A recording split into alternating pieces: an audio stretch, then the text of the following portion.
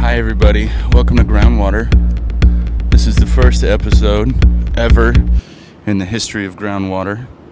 I am in Orlando, outside of the public library, with a $3 breakfast burrito and a cup of coffee from the nice deli across the street from the library. There's this little park, and they have these giant copper alligators that are kind of neat. It's beautiful, and it's sunny, and it's warm.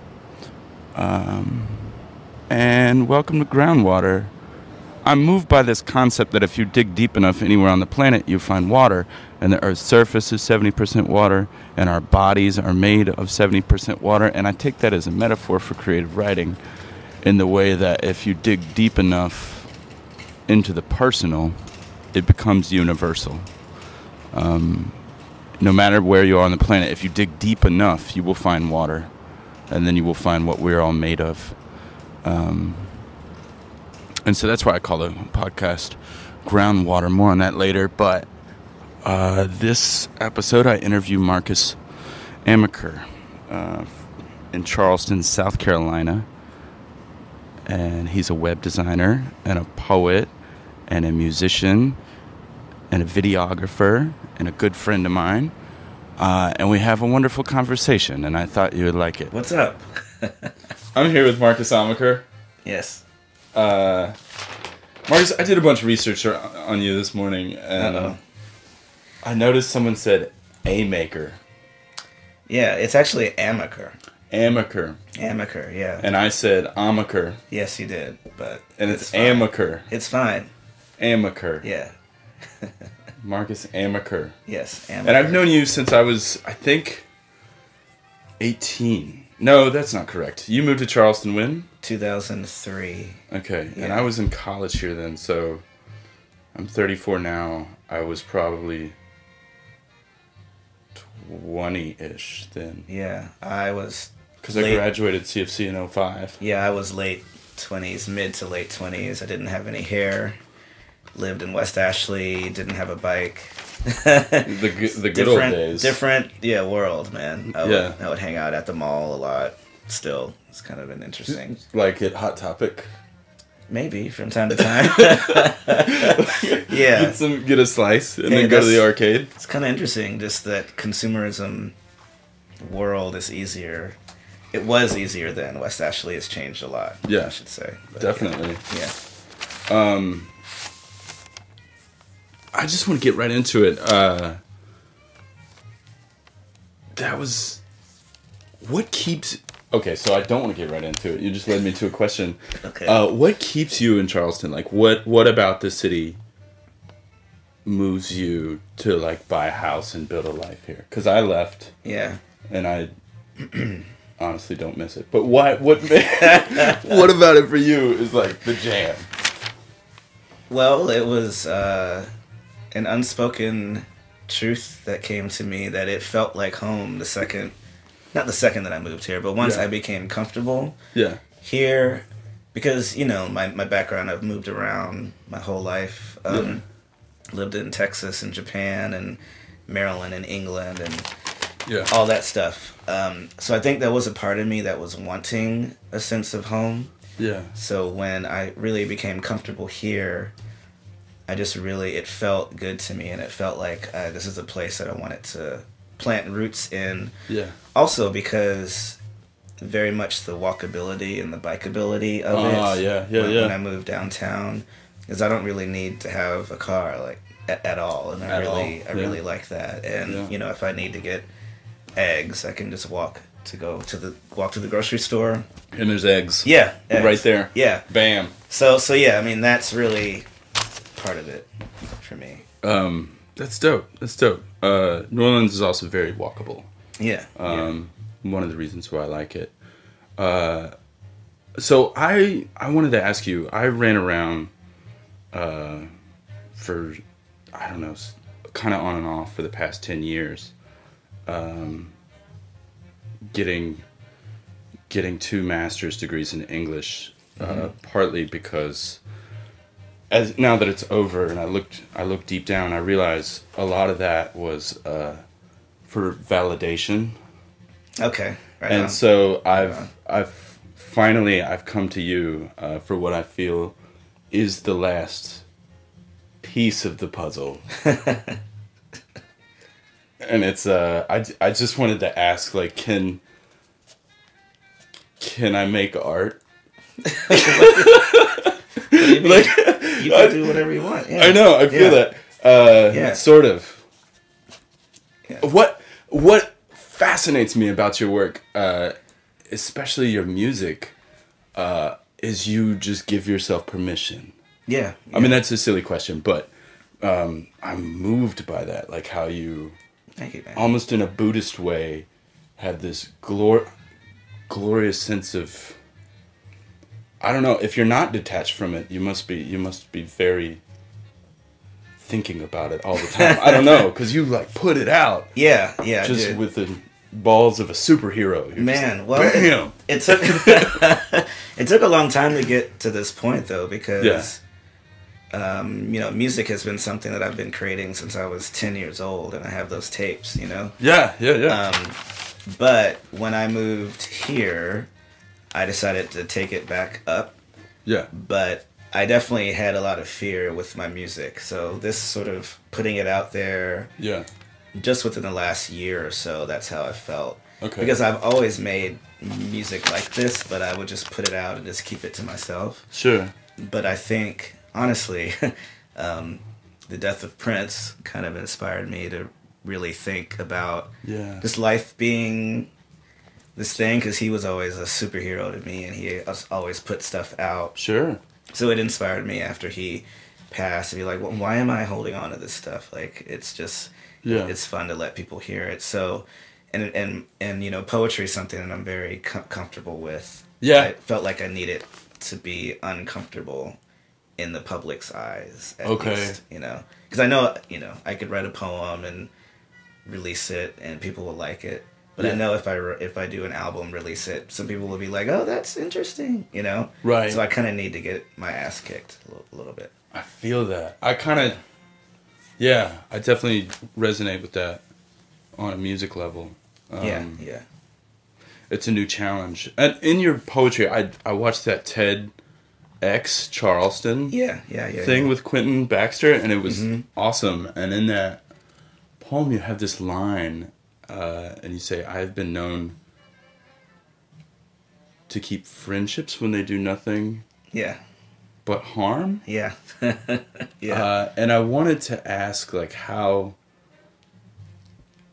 This is going to sound silly, but how do you make friends? Like, is there a recipe that one could use? And then man. How do you unmake them if you need to? Yeah, well, this is going to sound like the hippie in me, but I do feel like this stuff happens naturally over time. That line was inspired by a close friendship that I had that dissolved. Okay. For really sort of no reason, but then when I sort of thought about it, maybe it needed to, like, dissolve. So you think about just... sometimes you are hanging out with people and you are with people, and then just your time is up. Like, there's nothing more to really learn from that other person. Sure. Do you inform them? Do you give them like a pink slip? Well, so a 2 weeks notice? No. So I've never done that. Okay. But this former friend has done that with a lot of people. The former friend broke up with friends. Yeah, with friends. To say, I was one of them. But you got broken up with. Yeah. On a friendship level. Yeah, on a friendship level. Okay. But how'd you take it? It was hard at first, but it makes sense now. Because, you just, like I said, I feel like any relationship, it reaches a point. Some people like closure, I guess. Yeah. Even on friendships. Yeah, and I think it was just, for a lot of people, you know how it is. Like, you might hear from somebody, or somebody comes back into town during Christmas or something. Sure. Then you hang out with them. You're like, we're just talking about the same thing we've been talking about for like years. So, is this going to move forward or just be where it's at? And sometimes if it's just where it's at, there's no need for it. So, I mean, it's a hard lesson to learn, but but just making friends happens naturally as well. So that's natural. I feel like one of my things I like I want to do better is put more effort into when I meet new people. Yeah. People want to hang out and stuff, and Yeah. I'm very comfortable where I'm at. But make it an effort just to hang out with somebody and get their story and all that stuff. Yeah, that's dope. Some reason that line hit me when I watched it. I was like, what? Yeah, that's pretty dope. Yeah. Do you have any advice for someone who wants to quit their day job? How does one become like an artistic hustler? Yeah. Well, that's a good question. I think I can just say for me, I realized that the stuff that I really wanted to do. Yeah. I wasn't spending as much time doing, and I was spending a lot of time of my day working for somebody else. Yeah. And of course the paycheck was good and all that. Sure. But you realize how many hours a day and hours a week and a lifetime that you spend working for somebody else, and if you aren't happy, that's just, for me, it ends up being sort of wasted time. Of course, if the money's good and you're in a lot of debt, you have to work toward that goal. But when I realized that I could really work for myself and be happier, I was like, man, this is a no-brainer, so I had to do it. So it was, like a lot of things, it's not easy. It sounds easy now, but it was really tough at first. Like financially, that was tough, but everything turned back around. So like when the scales tipped when you realized you were working like super hard for someone else, but your stuff, whether it be videography or poetry or music or design, was like not getting the same attention that the paycheck was getting. Yes, that's definitely true. And I think I was in a unique position at the paper. I was doing that work, in graphic design and web design and videos for the paper. Yeah. And then, so I did realize too that I was at a point where I could let it go. Okay. Too. So letting it go, meaning giving it to somebody else. Like I've sort of built this thing, and now it's in somebody else's hands. And I think, that's dope. Yeah. So I think the process of letting go, when I realized that I was able to let it go, that was when I stepped off. And it sounds like that's a good way to let it go, instead of just like leaving, like without ever providing the job closure, I guess. I don't know. Yeah, it felt good, and I think that's the key, just talking about it just now. It's like, oh, I could let this go.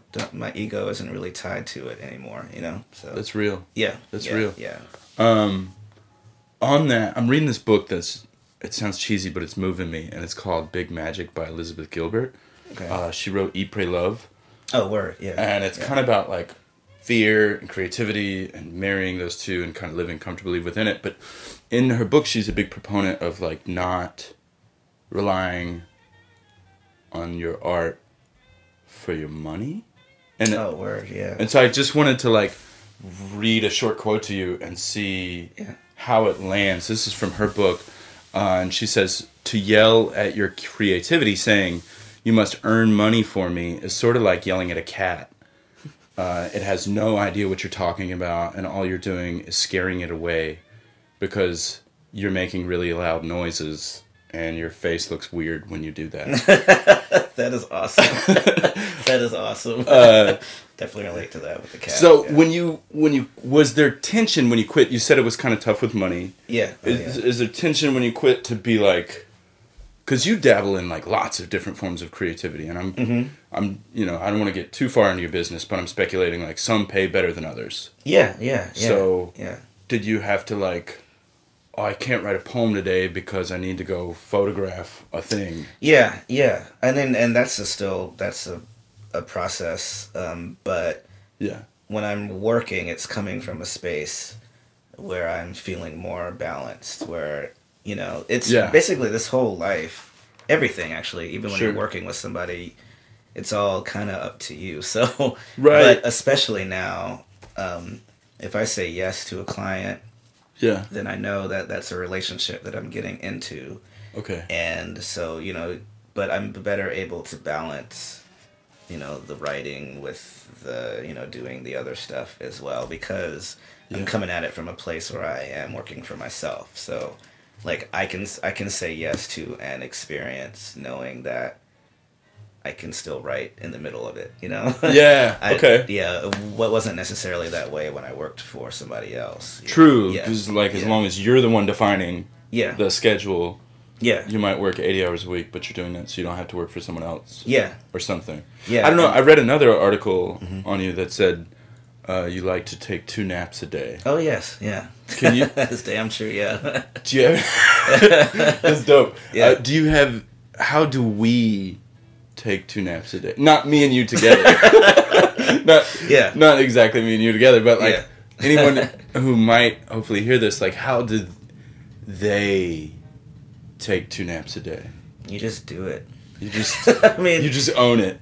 You just fucking get in your PJs. Yeah, honestly, how many things do we make time for? You can just make time for a nap. Like it's pretty simple.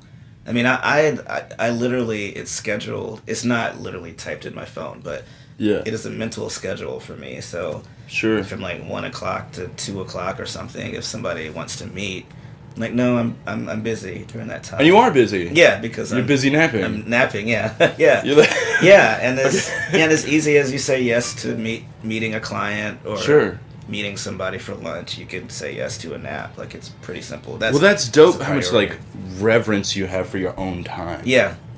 I'm very selfish. Have you always had that, or was there like a way?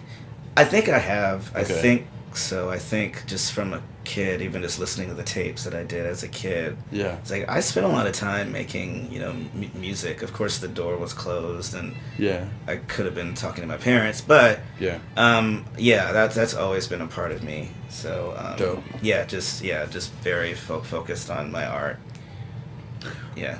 In one of your pieces, you say,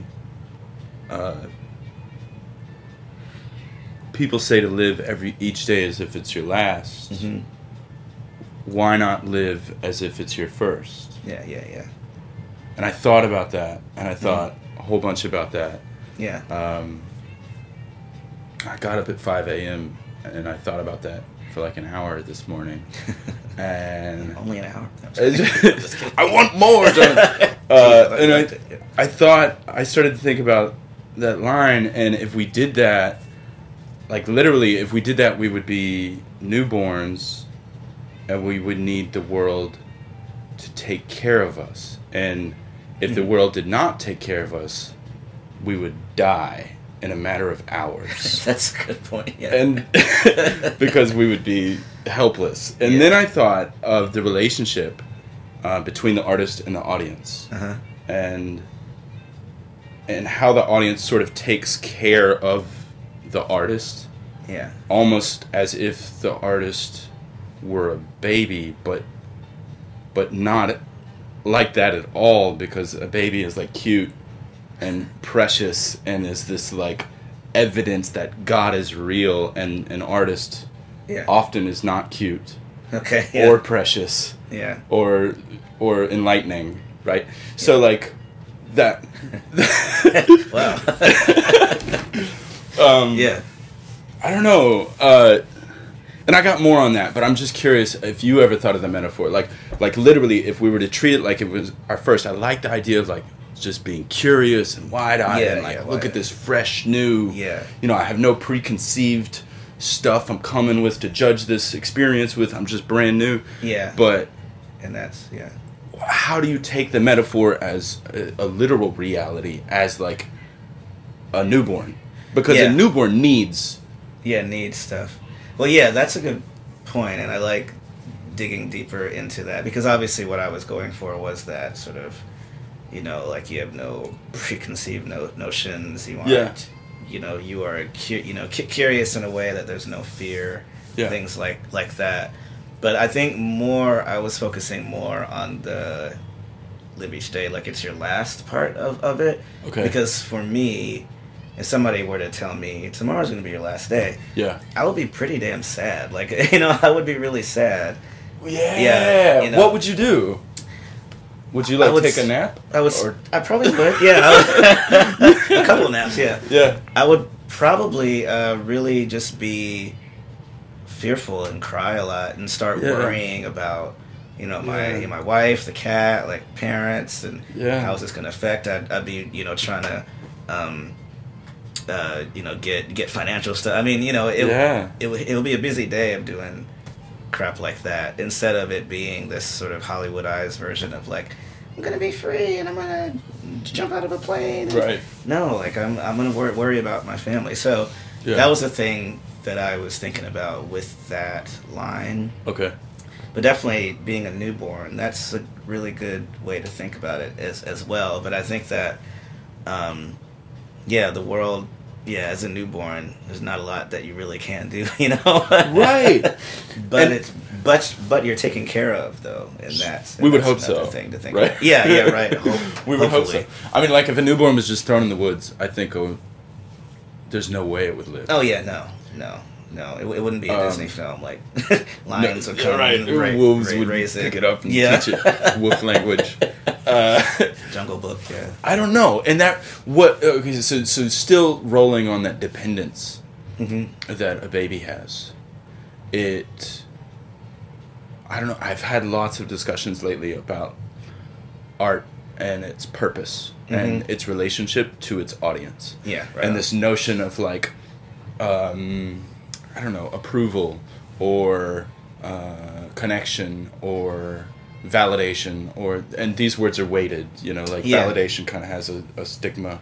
Approval kind of feels like you're in high school and you want to be clapped at. Like, likes on Instagram, right. Yeah. So we live in this sort of like instant approval place. And going with the newborn, I don't know. Do you know Amanda Palmer's work? Yeah. Oh yeah. Okay, so not super, not a lot, but well enough. She's got this book called The Art of Asking. Yeah. Okay. And in The Art of Asking, she says that crowdfunding is very much like crowd surfing. Okay. In the sense of like, if you go to the front of the stage and there's only 3 dudes in the audience and a bartender in the back, you probably shouldn't swan dive into it. Right on. And you kind of need to like cultivate an audience before you jump off of the fucking stage and expect to surf across it on your belly. Yeah, right on. Right? So crowdfunding then is the same way. Maybe, you know, don't start a Kickstarter with a $10,000 goal if only your mom and your cousin and your wife likes your stuff. Yeah, that's a good point. Was her point, but then it brought me back to your line about like being the newborn. Yeah. And I was just like moved by that connection, and I'll be honest with you, it made me want to get in touch with my inner Amanda Palmer. And then my question for you is like, how do we do that? Whoa. How do we get into not, I guess that would be easier than napping. Maybe not. I don't know. The point. Yeah. I meant together. But twice. Yeah, twice. Remember not? Yeah. No. Have you ever thought about that? I guess. Okay. Let me break my question down into something that's intelligible. Have you ever crowdfunded or thought about crowdfunding? I have not crowdfunded. No. But I do see the reasons for it, and people do it. Like Matt Foley, you know, crowdfunded his books, and that's really great, and it worked for him. And it worked? Yeah, and I think that's really great. I am in a good position with a lot of my work right now with clients and national clients where, you know, the money part, you know, working out. Yeah, man. Printing a book and things like that is fine with the digital age. Yeah. You know, things are fine. I think. Okay. Luckily, I've got good connections with like festival. I'm trying to start. Dope. With the city, so they will handle the money part. You know. Okay. So I'm glad with things like that. If I didn't have those resources, I probably would. Yeah. But yeah, he like specifically for the poetry festival is something that needs to make some money. Okay. They will handle that, so I'm like, cool. You know, cause yeah. So like crowdfunding doesn't really. Well, I don't know. I'm just now realizing this, but do you see any connection between like the roots you've planted here in Charleston and the idea that you don't really sit around dreaming up your next Kickstarter. Yeah. I mean, Those got to be connected. Yeah? Oh yeah, and specifically, I bought a loft, a few years back. Okay. And it's just an investment. Yeah. So getting that back is really cool. So thankfully, my parents pushed me to do that because I didn't really understand it when I did it, but it makes sense now. So, but yeah, for my personal projects, I've figured out a way to do it. I mean, self-publishing, it's like $2 per book. Sure. You sell it for $10. Bam. Bam. Yeah. Bam. So that makes sense. And sometimes in the academic world, there's a stigma against self-publishing. Oh yeah, always. How do you feel about that, or do you feel anything about that? Do you just say fuck it? Well, I'm just. It is a little annoying. Sure. Because that does come up a lot, and it's so interesting. I wonder, do musicians think about that? Like Bandcamp. You put things out on Bandcamp, and they're like SoundCloud, right? Or like having a record deal. Sure. As an artist, it's kind of an old school way of thinking. I mean, yeah.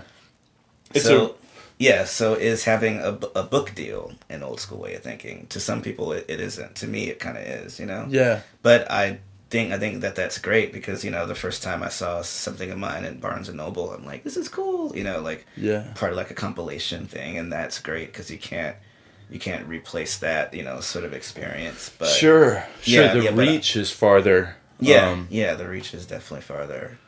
Go ahead. Well, I feel like it used to be like find a record deal or a publisher, and then you'll find an audience. Yeah. And I feel like that is reversed now. Yeah. I feel like it's find the audience, and then you might get a record deal. Yeah. Or get a publishing deal if you get the audience up front and come to them with that. But what's fascinating to me about, like, just going back to your music as well as your book, because you have how many out now? 8? Yeah, 8 books. Yeah. 8 books. Yeah, say 7.5. I did like a reprint of that. I don't know. I mean, I let off with that first question. I know that was silly, but what I was getting at is like you really give yourself permission in a way in a fearless way that I don't think a lot of artists do. Oh man, thank you. Yeah. And I think that's hella inspiring. That's super duper dope. Inspired by Prince, man, and Ani DeFranco too. Ani DeFranco, she's totally like that. What was that Righteous Babe record she started? Records. Yeah, when she was 19, she's never had a record deal, and people have when at the height of her fame, kind of in the 90s. Yeah. Record labels were reaching out to her to do stuff, and she like did a big like middle finger to all of them, and just continued releasing her stuff. And she has a good, audience and stuff, and she makes it work. It's really inspiring, and there's no fear there, at least from the outside looking in. She just lets it out. Yeah. So I mean, of course, if I were to get a book deal tomorrow, I'd be like really excited, Yeah. But it's not like I feel like that will define the art in any way. Like success for me is just having a book, like being able to print a book. Like we are in a world where I can put out a vinyl tomorrow. You know what I mean? Like, well, maybe not tomorrow. I'll have to wait for it to ship. Yeah, have to wait a day or two. Yeah. But we are in that world, so having the ability to print stuff and have it that's really cool, man. That's huge. I could die tomorrow, right? There you go. So like you never know. So that stuff. So that leads me to one of my last questions. Like, what is? And I promise there's a follow-up that's... what is your most tangible fear? Good stuff. Specifically or as related to art? If are they different? Well, I mean, fear... So... What was it? Last month, I was sick for a while, and it was like my throat. Yeah. And then I had a fear, like, what if I lose my voice? Things like that. Like, that would be a really big fear. So is it like that, or is it, because I could a fear of losing my arm or something, or getting hit by a bus or something. Yeah, no, those are scary. But those are like physical all those have the physical pain in common. Or I'm afraid of flying. That's another thing. Yeah. Deformment. Okay. Yeah, I'm afraid of flying. That's not it. Yeah. Afraid of flying. Like, so afraid you won't do it? I've done it, but it's not a good experience. It's not pleasant. Yeah, no. It's not pleasant. I'm just sitting here, just Okay. clutching onto anything, and my eyes closed and. You know what's fascinating about that to me is when you're flying, like as it's taking off, and it's bumbling or whatever, or you experience turbulence. Yeah. You sort of come to this realization that you are not in control. No, that's you're not flying this thing at all. Yeah. And you can't even if you want to, so you better chill out. Mm-hmm. Or you can choose to freak out. Yeah. But you're still not in control. You could freak out and you're not in control, or you could chill out and you're not in control. What's fascinating about that to me, especially with regards to this conversation, is in your art, through the way that you release music, through the way you release your books, you're in 100% control. Yeah, that is true. So there's something there then, There's something there. No, seriously, that is a really big deal for me. I think I do, because obviously being able to design, design the book cover as well as write the poems and stuff and publish it. There is a level of sort of control there, but I do think about, I know I've mentioned Prince like 20 times. But I keep thinking about Prince. But, but I do, because we toured, my wife and I toured his studio, Paisley Park.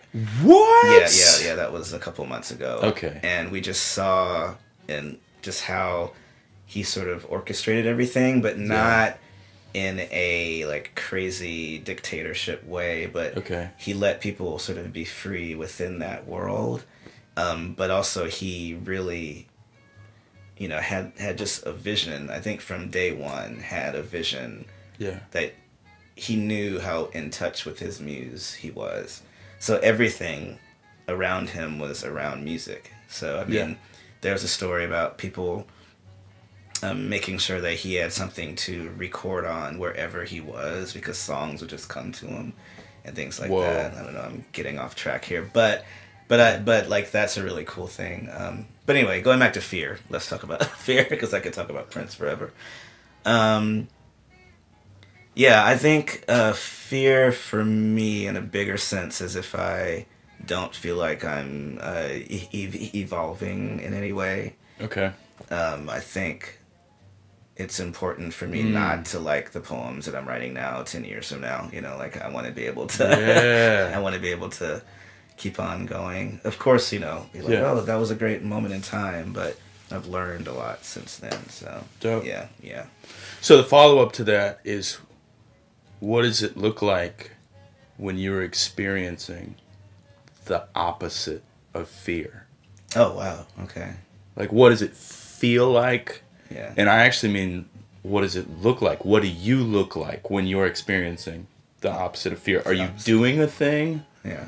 Are you feeling a certain way? Yeah. It's a lightness, I guess. It's meditation. It's it's sort of a calmness. Yeah. I think meditation is very important for me. Before I do anything, or before I meet with somebody or anything like that. Wow, dope. Yeah, so just taking time. So that is the complete sort of opposite of fear for me, is just a sense of peace. Yeah, sense of peace, quietness, A sense of peace and quiet. Yeah, wow. Quiet, That's so fascinating, because before we started, you were like, hold on, I gotta turn on some music. I can't do anything without music. But so that's interesting. Do you have so a lot of times rituals are important to creativity. Yeah.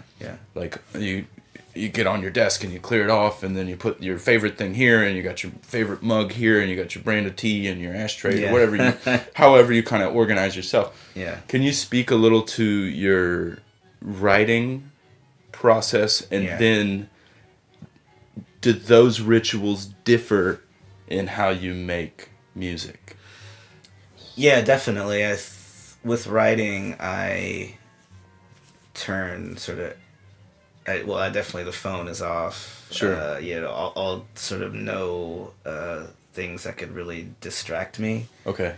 are in my view. So, and I'm always, you know, with writing, super focused. I've got to have some music on though, and some incense. That's my okay. that's Gotta my get that thing. incense going. Okay. And I mean, of course, I've written in bars and things like that. Sure. But when I really focus and sharpen what I've started, that's the place that I'm at. Okay. With music, I've learned with music it's changed because I used to need to just be alone and, you know, be in like a room alone and like be able to scream into a microphone and do whatever I need to do. But I'm really learning in the space of being, you know, married to make music with my wife here, and that's really awesome. So that's been a really cool thing for me to be in. Of course, I do a lot of stuff alone because I do work from home, and so I do have a lot of time alone. But it's been challenging for me, and a great challenge to be able to sit with the headphones on and do stuff with her in the room. Her in the room, and with the cat and all that stuff, and that's been awesome to be able to do. Was that change? I mean, I guess in some sense it was mandatory because you were like, oh, well, I can either stop making music or I can throw my wife out for a couple hours. So was that, I don't know, I think a lot of people, I talk to a lot of artists who are like, my art and my home life sometimes conflict. So do you have any advice on marrying those two or making it a peaceful coexistence? Because, well, yeah, I would just say, just see what can happen when you try it, you know, and just realize that even that experiment or trying is something that you're creating. So maybe it's just what needs to happen, you know? I mean, I'm all about getting uncomfortable when I need to. So, dope. Yeah, with, you know, music, with poetry as well. But I think especially with, you know, music, I'm like, okay, this is what this is going to be about, like this album or this experience of making the album, you know? So, I don't know. I think it happens, That's super dope. Yeah. Do you have any advice to your 10-year-old self? Like if Marcus was 10 years old and he was sitting right here like your cat is? Yeah. And he was... your cat has beautiful eyes. Yeah, she's great. What would you tell 10-year-old Marcus? Yeah, so that kid who did Big Butt and those tapes. Yeah, just keep on doing it, bro. Like, and don't worry so much about your forehead. That would be a thing that I would tell my Did you have a big forehead when you were a kid? Kids told me I did, and I would cry about it a lot. But no, just keep doing your thing. Okay. Just keep it up. Like one of my buddies, his daughter is 9 years old, and she's, you know, making music with drum machines. And I actually gave her an old one that I haven't used in a while. And, and she's been doing it, and I'm like, make sure you record your stuff. It's like, oh, okay, cool. So I mean, is that stuff? It's almost like I feel like I'm talking to my younger self. I can see a lot of myself in her. Yeah. So that's really cool. So now it's easier to record yourself. I mean, you would. Okay. I think so. But I just think that that's important, and just archive everything, because that's the stuff that I treasure the most, my old tapes, you know. Yeah. That's super dope. Yeah. Okay. I was not going to ask this question. And then I thought. Kona's judging the question right now. Yeah, the cat is like, I don't know, man. Ask it. No, I in researching you, I mean, I've always been a fan of your work, but I was like, if I'm going to sit down, I really need to research him. So I watched a couple interviews and read some stuff about you, and I noticed you said in a couple of them, with regards to specifically what happened in Charleston, with the shooting, that the time for small talk is over. And we need to be okay with being uncomfortable. With regards to like having discussions. And I I actually wanted to ask your advice on this because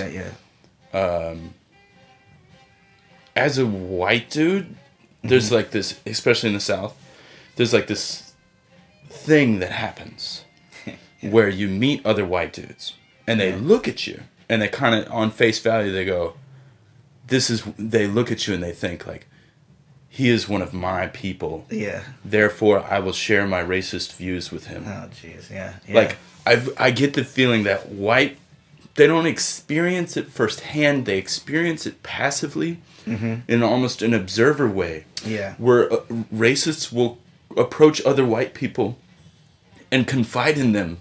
Yeah. How much they hate other people. Yeah, yeah. And then you're sort of confronted with this feeling of like, do I punch him in the nose right here? Do I give him a hug and tell him that God is love and that it'll be okay no matter what? Yeah, right on. What do I do? Do I ignore him? Yeah. Because I feel a responsibility to address it. And it happens so much. Wow. Yeah. And I know you experience racism in a very different way. Oh, yeah. But what would you say to that? Like, what should white people say when other white people confide in them? Oh, yeah. Because I swear to God, it happens like... Sometimes I ride pedicab in New Orleans, so I'll meet a lot of tourists. Just back to back to back to back on busy nights, and sometimes it'll happen like 4 times a night. Jeez, man! Wow, yeah. And especially when money changes hands, right? Like imagine a server, and the table just orders like $1,000 bottle of wine, and the server thinks, okay, 20% of that.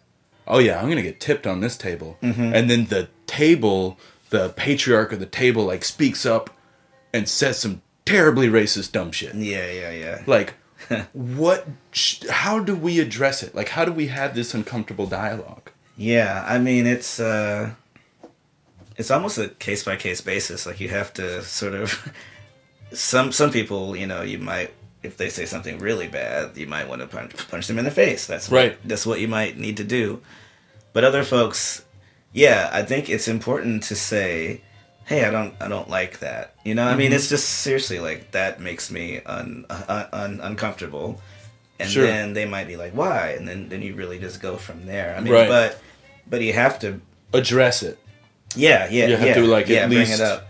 I mean, it's the same thing with guys when guys talk bad about women or there's some misogynist stuff. It isn't easy, but you've got to say, "Hey, man, that isn't cool." Just don't say that, or just things like that. I mean, you've got to, and it's not in like a preacher way, but just say, "Hey, that makes me uncomfortable." I mean, if somebody says something, if I say something that makes somebody uncomfortable, I hope that they would say, "Hey, man, that wasn't cool," or something. But just speak your truth and don't think of it as like, "Oh, I'm changing the world with this conversation." You just gotta talk to that person just one-on-one.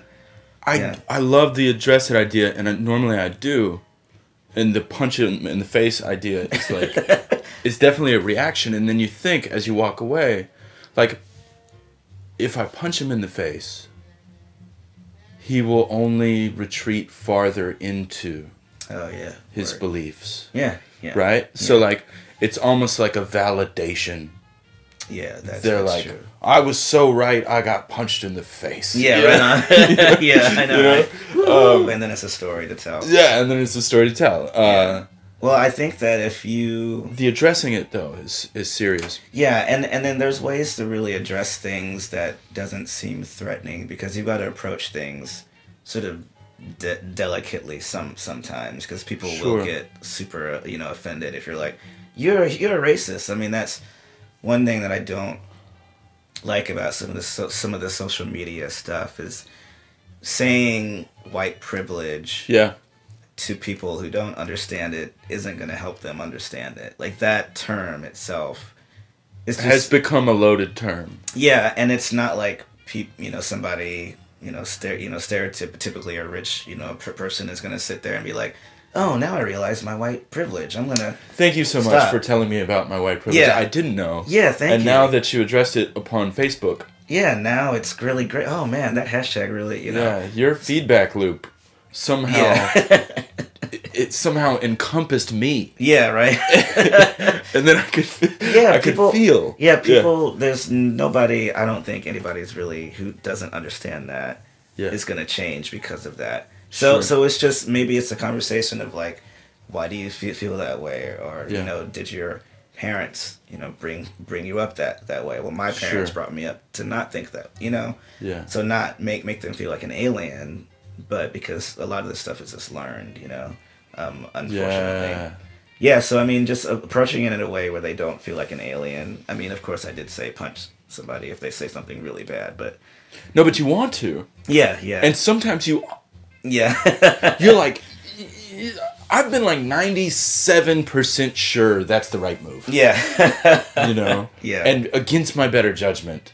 yeah, You know, but I don't think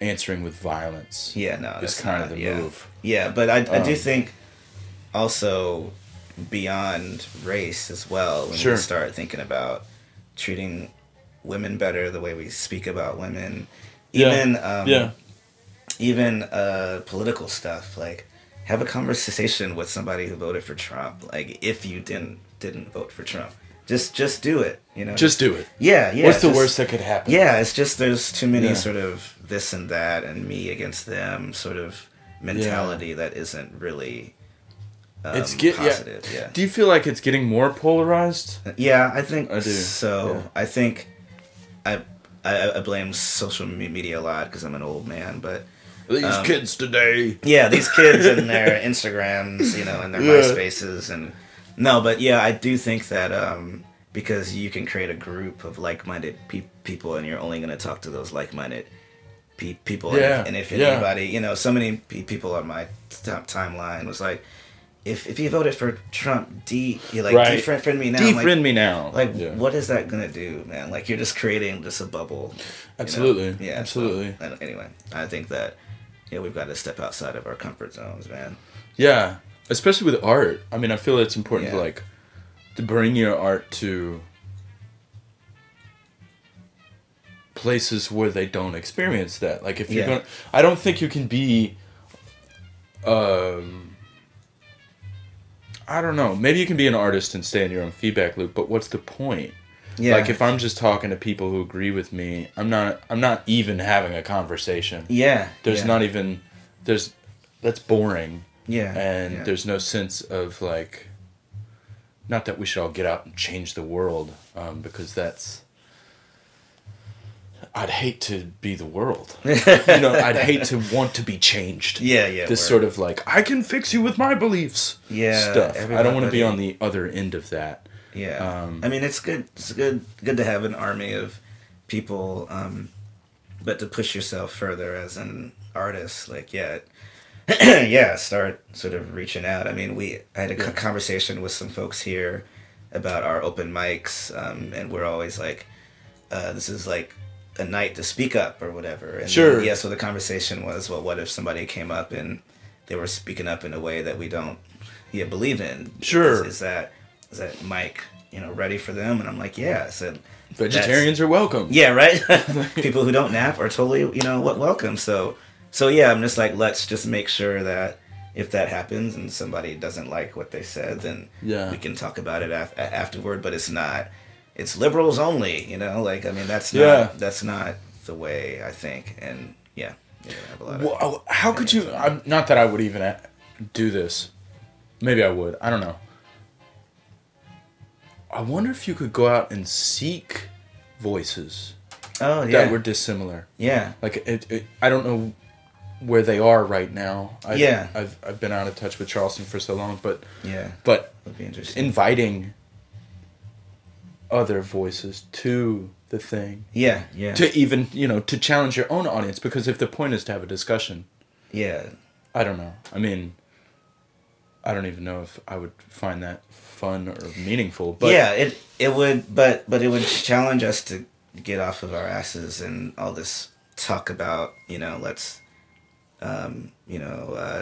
Just let's unite, being but only with us. Thank you. That was exactly what I was going for. Yeah, man. We need to all come together. Well, what does all mean? Does that mean? Actually, that just means us, right here. Okay, yeah, exactly. Right here, and not that guy. I don't know who that guy is. That guy has a Trump shirt on. I don't know. Yeah, I don't want to talk to him. Like, come on. Anyway. Yeah, that's what's up. Yeah. Well, do you have anything you want to say before I click this little button? I've really enjoyed talking to you. Thank you so much. This is really nice. I'm looking forward to our show on Friday. Take naps and nap it up. Yeah, that's all that I have. Yeah. Take naps, everybody. Take naps. In case you were resisting the nap. Hashtag just take naps. it. Yeah. All right. Cool. Well, thank you so much. Yeah, Marcus. man. Thank you, brother. That was cool. Yay! Okay. Bye, everybody. Awkward silence while he messes with the iPad. Oh, and this is perfect timing because I need to nap, get on some stuff. Yeah. All right. Bye, y'all. All right. Thanks for listening, y'all. So that's how me and Marcus are doing. Let me know how you're doing in the comments. And if you liked it or if you didn't, I was a little nervous. You could probably hear it in my voice. First ever episode. Slightly a little nervous. But it's fun. I really enjoy this process, and I'm going to keep doing it. If you want to know more about me, I just put out a book. It's called Fight Dirty. It is available on Amazon. You can just look up Jonathan Brown, Fight Dirty. It's out there. And then my website is jonathanbrownmusic.com. I'm in Orlando. I played 2 shows here last night. One at the Copper Rocket, thanks to Mecca. And then I went over and saw Curtis and Joe at Austin's and did a short set there. It was really fun. And tonight I'm doing a workshop and performance at the Milk Bar. And then I'm headed to Charleston and St. Aug. And then Sunday is St. Petersburg. I think that's it. I think that's everything I got for now. And thank you again for listening. Please share it with anybody who you think might like it. And thank you. And we're going to close out with some jams from Marcus Amaker. You can find more about him at marcusamaker.com.